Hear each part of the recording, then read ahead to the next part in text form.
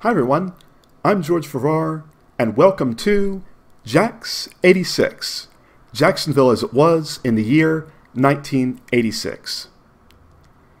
Here we see the downtown Jacksonville riverfront. We see the St. Johns River. We see the newly constructed Riverwalk,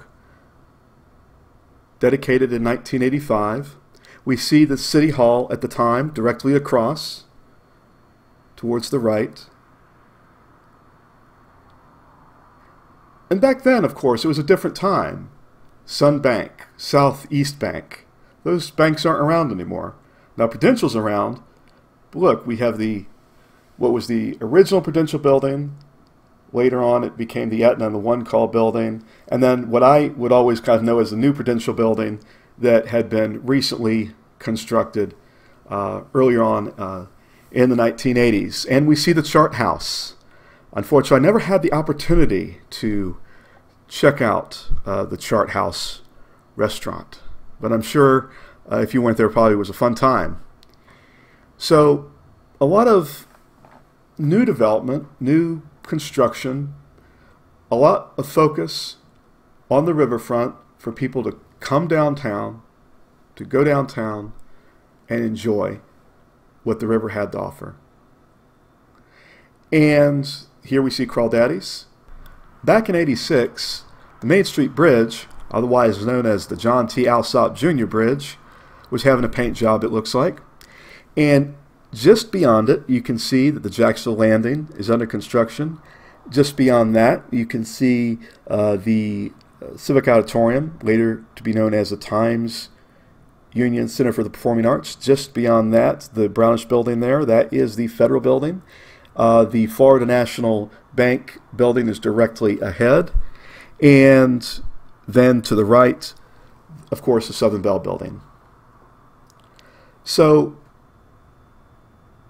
here we have the first ironwork starting to go up on the Jacksonville Landing earlier in the year. And you can see just beyond it, the Independent Life Building was known as the Independent Life Building, currently known as the Wells Fargo Center. And it's neat because you can see just beyond that one of the unique buildings on Laura Street. Okay, so we see this big development that's going to bring people downtown to shop, to dine, to be entertained, maybe to have a couple drinks, to party, to be festive, to enjoy what the St. Johns River and the surrounding downtown area has to offer. And so this is a big, huge commitment that the city of Jacksonville has made to put, really, you could almost basically say, a showplace on the river, and to give people the kind of more familiar experience, especially people like I could say even myself and people around me at the time, something more relatable where people enjoyed, like the mall experience, having that kind of experience downtown. So there was a lot of work that was put in the year 1986 to get the landing constructed. And though we look back here in this picture from 1982, this should be a familiar picture to you for those of you who've been watching this year-by-year series of Jacksonville history. This is what the old Jacksonville Terminal, Union Terminal, sometimes called Union Station, this is what it looked like in 1982.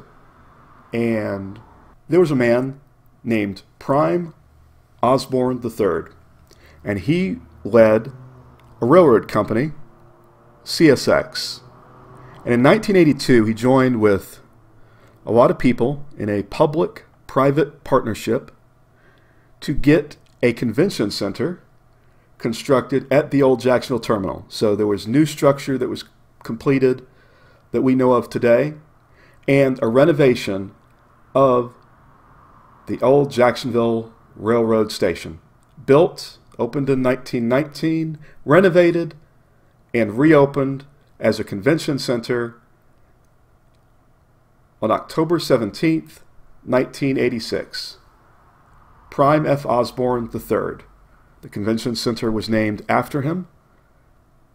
And so, what do you do when you have a newly opened convention center? Well, in 1986, in Jacksonville, you have Ramses II, a big exhibit about Ramses II, otherwise known as Ramses the Great, a pharaoh of ancient Egypt. From long ago, he led the ancient Egyptians. And so I was going to have the opportunity to visit this exhibit twice. One time on a school field trip, and we know what school field trips are like. Line up here, line up there, line up here, line up there, don't go there, don't go here, keep moving, keep moving. And then, since it was one of the biggest things going on in the city that year, I also visited with my father and my stepmother.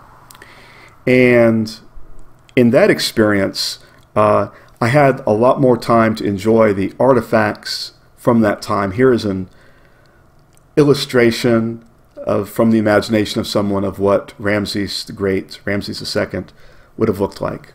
So I had more of a chance in the evening to see some of the artifacts I found to be more interesting again.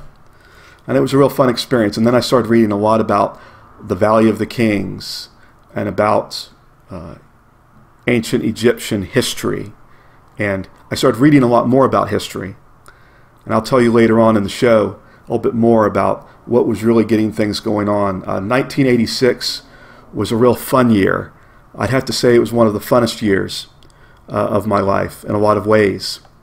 My mind opened to a lot of things. I began to really discover some opportunities for creativity.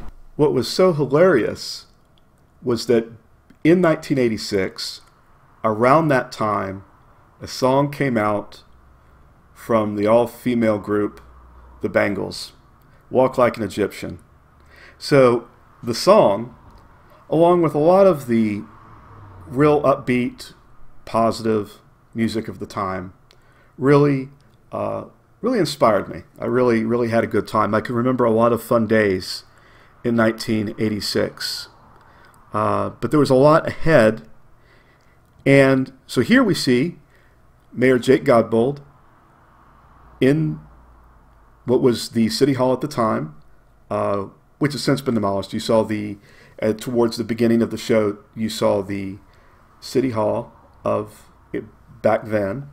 And so here he is in a, looks like a news conference, press conference, maybe an announcement. So he has a lot going on in the 1980s. And so in 1986, with the new convention center opening, with the next year, the landing to be completed, the automated Skyway Express was in the planning stages and was on its way to being constructed. So much going on. I have to say, throughout this year-by-year series, he was definitely the most productive mayor, and I would say that he was the most productive mayor in our city's modern history. Here, he's at the ribbon cutting of the Jacksonville branch of the Mayo Clinic. This was a big thing, a big accomplishment, a big step forward for the city. Jobs, a big healthcare clinic. There were also going to be, and as I recall, with St. Luke's, particularly different hospitals, were really growing throughout the city in the 1980s. I believe Memorial was. A lot of the different hospitals, health clinics, there were a lot more, you could see a lot more clinics being constructed, basic care clinics as well. So this was something that we can look back at as another accomplishment. And here we see the building looks like just finishing construction. So a lot going on in 1986, but there was definitely, though, certainly some concerns that were expressed out there on in the editorial cartoons of Ed Gamble.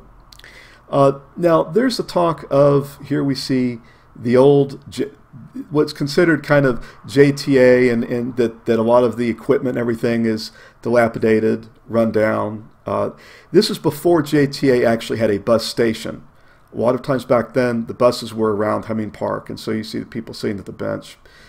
But things were going to eventually improve, but there were a lot of concerns. In this case here, we see the incredible and amazing city council, and this guy says, "Don't worry, I know what I'm doing," and trying to cut through and without getting the guy. So so I think one thing that we'll be doing in JAX 87 in our next show is to take a look at some of the challenges that the city was facing. These were urgent challenges, and these were challenges I was starting to see on the street, and we'll discuss that later. Now, here we have 5 reasons why the school bond proposal failed. Now, I'm not going to go into all the specifics on it. Herb Sang, the references didn't like Herb Sang. Herb Sang was the school superintendent at the time. And people say, hey, we're fed up with taxes, right? Well, the problem was, and I was deep in the middle of it at Crown Point Elementary School, was that kids were being crammed in like sardines. Now, when I started at Crown Point in the 3rd grade, they had an art room, a music room. The 3rd grade was an incredibly enriching time because it was the only time for a while before I would actually experience, if anything, a music room or an art room. By the 4th grade, those had become classrooms. More kids, you know, some in the old song, more money, more problems, but more kids, more problems. I think that there were some stresses, certainly some concerns I had as a kid. They were trying to expand the school system to accommodate the growth that was happening where I was living in Mandarin. And so the bond issue was supposed to be able to fund these new school buildings, expansions, improvements. But it was pitted essentially as people in the suburbs and that were more affluent and middle class versus the people in the inner cities, poor. So I don't believe it worked out. Later on, they would construct an addition onto Crown Point Elementary, but I wouldn't be able to enjoy it. I would only see the construction of it. My half-brother John later on would experience it and enjoy the expanded school, essentially. But what you see here is a modern picture of Crown Point Elementary. By the 5th grade at Crown Point Elementary, I really wanted out. There were things going on I didn't like. There was overcrowding. The math class at one point my math class was actually in the computer room, but there was no chalkboard, and you just did your math problems in a notebook, and you had your math book, and you had the teacher, and that was it. Later on, I'd have very visual math teachers. I would learn math really well, and my math was going to improve. But in January of '86, Crown Point Elementary sent home a letter saying they were concerned about my math performance. I barely passed the 5th grade by the skin of my teeth. I will look forward as we begin to transition away from talking about Crown Point Elementary. I think everyone in the situation that was there, did the best that they could. And I coped with it simply by reading. Now, at one point on a day in January 1986, a very cold day in January of 1986, I was actually doing my math in my 5th grade classroom with, it was the 5th grade class, Miss Dewey's class, right? January 28th, 1986, I'm bored. I'm doing my math. Miss Dewey comes in and says something has happened to the space shuttle. And I knew a little bit more about the space shuttle than I otherwise would have known because in December of 1985, right around there, maybe it was November of 1985, the latter part of 1985, I had gone on a field trip down to the Kennedy Space Center at Cape Canaveral. So as I was in Crown Point Elementary on that very cold, frigid day in 1986, the Space Shuttle Challenger was lifting off from its launch pad, but it would not make it into space. The Space Shuttle came apart, and the Challenger 7, the crew, were killed. So this was a big national tragedy, and I'll always remember it. So that day at Crown Point, Miss Dewey asked us to form a line, and we went down to the computer room, and we, I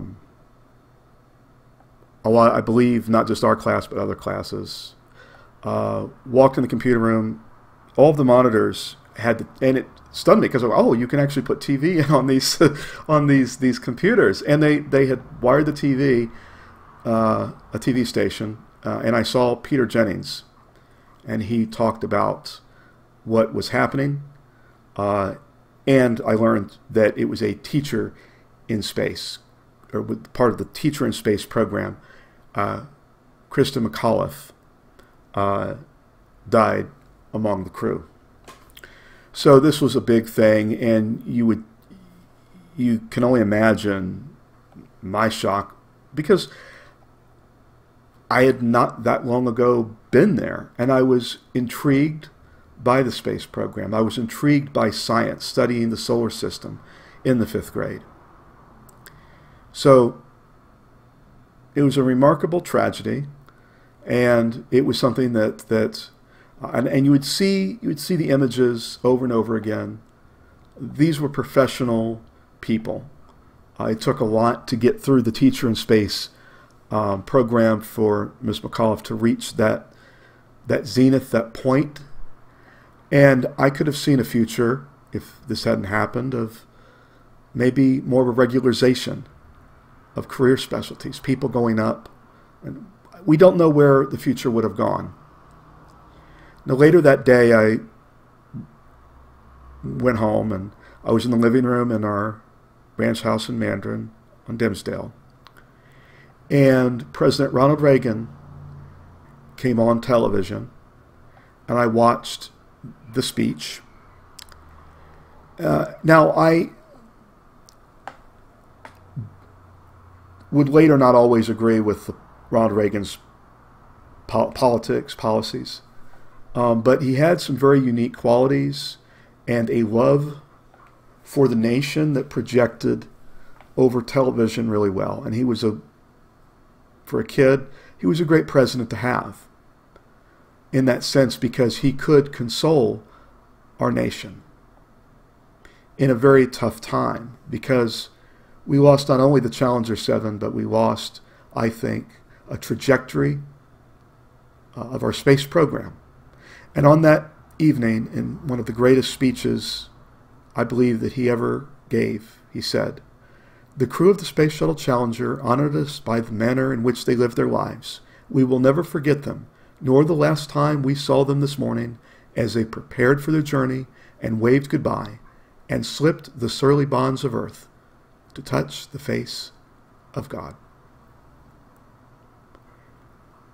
It was a tragedy that was early in the year, but by the summer of '86, a lot was happening. Now, I was going to be going to RV Daniels. I was going to be bussed downtown. I was going to go from being in a school in the suburbs in Mandarin, Crown Point, to being farther away from my parents, farther away from my neighborhood that I knew. But I was going to get this new start. Now, here we see a modern picture of RV Daniels, and the only thing I can recognize from this picture at all are just the little windows, which was kind of the architectural distinction of it. You didn't have a lot of windows. It was more of an enclosed type school, an older school. It was a school, I believe it was built in the 1960s, but don't quote me on that. But that doesn't matter in the sense of there was a lot of concern because it was downtown. They held a program for the parents and students talking about the school, and they had a band, and I went, oh man, they got a band, and it stunned me.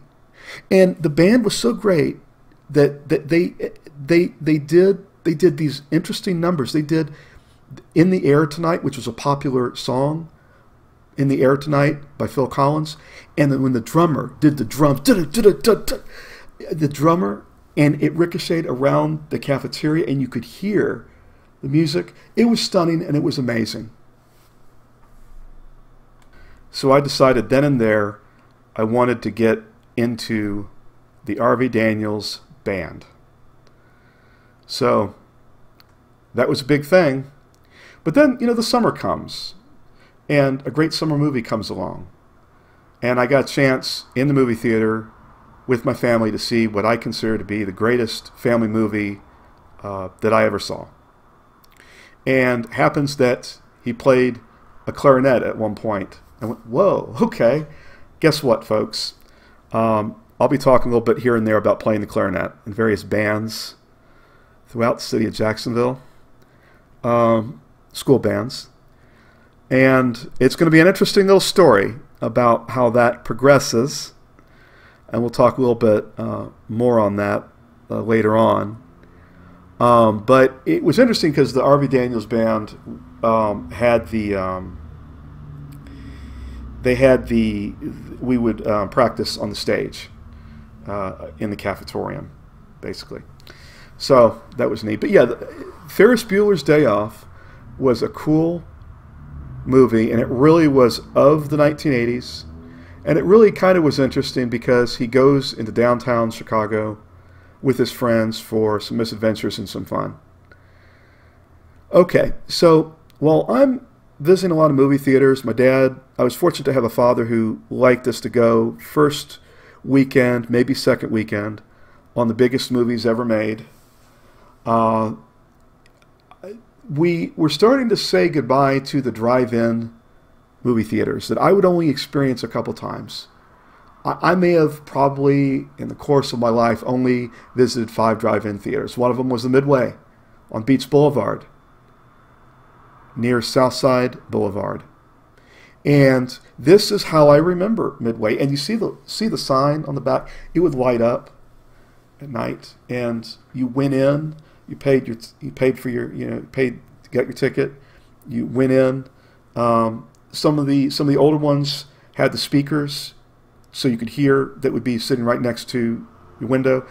Others later on, I think all of them really, when I was around, had the radio stations where you could tune into a radio station and you were getting the sound in your car. So I'll have more to say later on the channel about Jacksonville's amazing old drive-in theaters. It was, again, another unique family experience and another memories of the Midway and the old drive-in on University and Phillips. Those memories, those are some deep ones. Everything you see here would eventually be demolished and replaced by a Walmart. Again, this is on Beach Boulevard near Southside Boulevard. Back then, I think things were more relaxed, laid back. I think people were less uptight. Dare I say it? And if you were not really up to being uptight, or if you were very uptight, you might have wanted to avoid Eddie Murphy. For mature audiences, Eddie Murphy at the old Jacksonville Coliseum, Friday, August 22nd, 1986 at 8 p.m. $15.50 apparently. Okay, so now this is a early 1980s picture of me riding a horse, and I've wanted to talk about what made where I lived in the suburb generally known as Mandarin. Okay, not in old Mandarin, but in the suburb generally would be referred to as Mandarin, off of Dimsdale Road. Tim Lute had a couple stores. Around this time, he had a feed store in Mandarin called Mandarin Feed. It was where the Bank of America is right now on Old St. Augustine Road and Hartley. There would have been a Little Champ right just across Hartley. This feed store was a kind of a ramshackle old barn type thing. I think it may have, from what I've seen on a Facebook group page, it may have at one point been known as the Hayloft. Well, I'll tell you one thing. I had a chance to develop some work ethic and some great appreciation for the people of that time in Mandarin. If you ever showed up at Mandarin Feed in the mid-'80s and a kid, and I mean a kid, with glasses came stumbling towards you with a big bale of hay and crammed it into your Ford, your truck, your or whatever, that was me. So I had the opportunity to work at the feed store just as a kid, just for soda, whatever. There's nothing really formal or major or anything about it. Just good old working in kind of generally the family business, so to speak, briefly in that mode. But he would later on do a store in Bayard, and I'll tell you more about that. So here we're looking at a modern picture. This is a modern picture. There used to be a Winn-Dixie here. Now, if this looks familiar to you, then we're talking Old St. Augustine Road and San Jose. Okay, the Kmart would be directly across to the right if you were to look past and go look across San Jose. If you look straight out to the left, you'll see the shopping center with the kind of the archways. I remember when that was under construction. I remember when that wasn't even there. This was a Winn-Dixie, and they had on this building, straight ahead at us, they had a sign that said, Winn-Dixie, the beef people. They were proud of the meat department. Now, as a kid, I was not a fan of going along with my family to grocery shop. I still, to this day, am not a big fan of grocery shopping. But this brings back memories. Also, there was a Sears surplus store in that same shopping complex, and I wasn't a big fan of that either.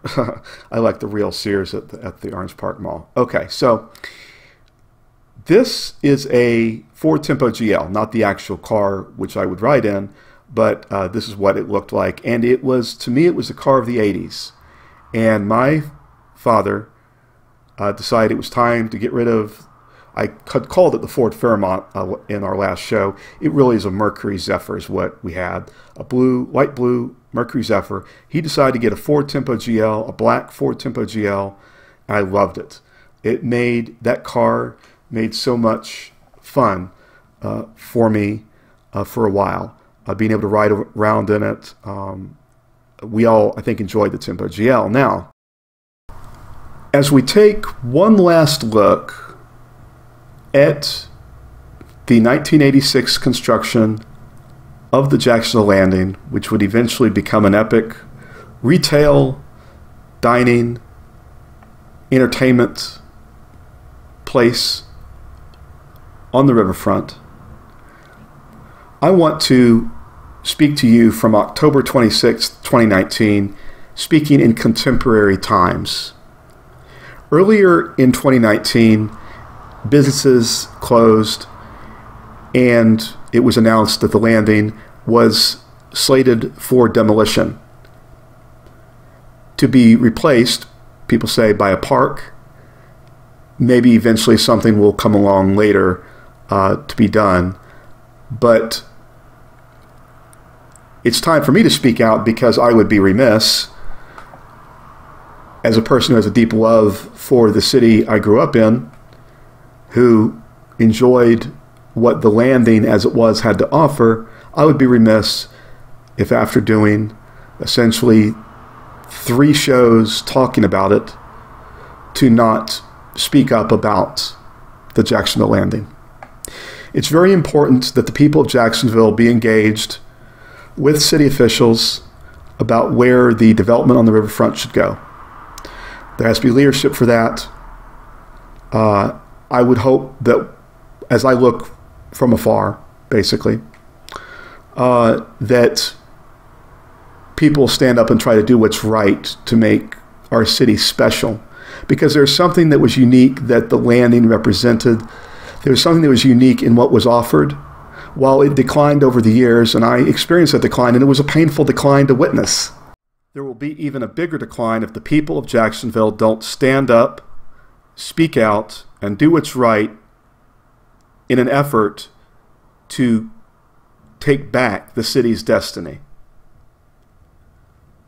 So that's where I stand on it, and I wanted to talk about this with you because in JAX 87, we're going to watch the Jacksonville Landing open its doors.